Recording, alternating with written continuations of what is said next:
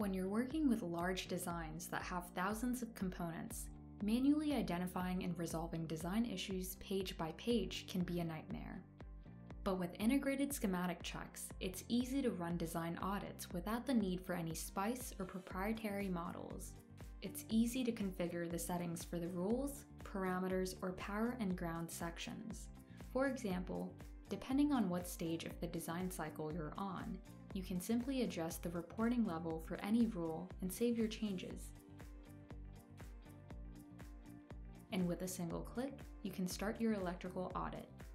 The violation pane lists all the issues found within your design based on your audit settings. You can easily filter between the information, warnings, or errors listed.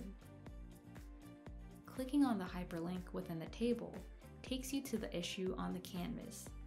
Here, for example, inductor L12 doesn't have an assigned value. Simply assign a value within the Properties panel. Additionally, there's also a differential polarity mismatch with the circuit. Quickly adjust the polarity to resolve the issue and rerun the design audit once you're ready.